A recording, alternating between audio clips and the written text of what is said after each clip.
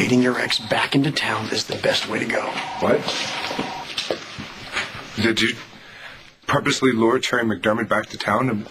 Tell me that I heard you wrong, right? Just calm down. Let me explain. Wait, calm down? Okay.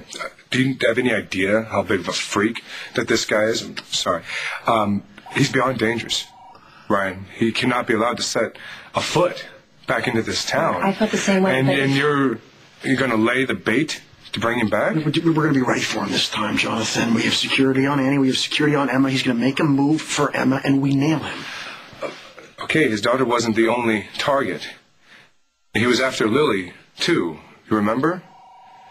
And now that Jack's wrecked my marriage with her, how am I supposed to protect her from that And he thought that he had somehow tracked you and Emma down. Well, Lily and I were at the penthouse that night, too. I don't think that he was lurking outside to catch you, Annie. I think that he's stalking Lily. And that he was waiting for a moment just to get her alone. And it's just his good luck that you had an asthma attack. Because he watched you be taken to the hospital by Jamal and he followed you. That could be true. Oh, I know it's true. I know it's true, but even if I was wrong, Terry McDermott knows Lily lives in Pine Valley. He knows where to find her. At least Emma's always surrounded by adults. If you lure Terry back to Pine Valley, you may as well hang a target around Lily's neck. You're absolutely right. You're 100% right. Lily needs protection, too. Well, she can't get it if I can't be anywhere near her. Now, hold on a minute. I have around-the-clock security on Annie and Emma. I'll just do the same for Lily. Or you could just ditch the plan to lure Terry back to Pine Valley. Ryan? Hey, it's a bad idea. No, it's not. You're wrong. It's not a bad idea. Is it risky? Yeah, it's a little bit risky, all right? It is, but it's the only way to stop Terry for good. It's the only way to put him away for good, and it's the only way to make sure that Annie, Emma, and Lily are going to be safe.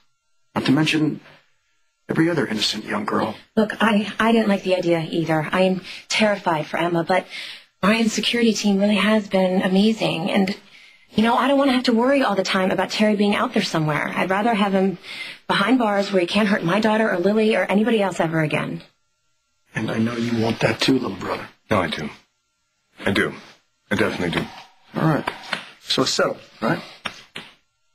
I'll tell Jack and I'll get protection on Lily. No. I'm still Lily's husband, Ryan. Let me tell Jack.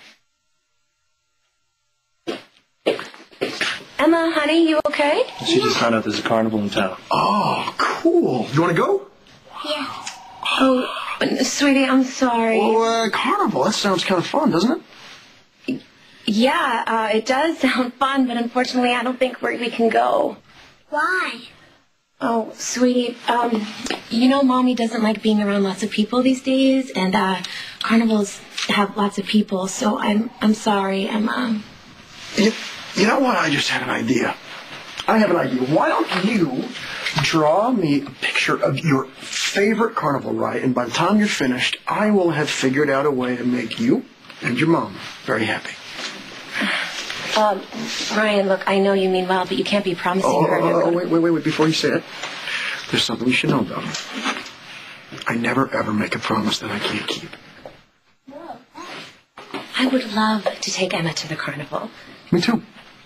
But we can't be in crowds, Ryan, especially after Terry... I'm not asking to put your child in any kind of danger. That's not what I'm asking. Just... Hello. It's fantastic. That's perfect. Great. Thank you. Emma, guess what? The carnival opens in half an hour. Ryan, please don't get her hopes up. But only to some VIPs, Emma. Actually, the VIPs. Do you know what a VIP is? Yes. Well, good then, because you happen to be one, right? And so is your mom, and so is Dennis, and because, I know you guys, I get to come too. And so we get the carnival all to ourselves for a whole hour. Isn't that great? Mommy, we're going. I heard. What do we say to Ryan, sweetie? Thank you.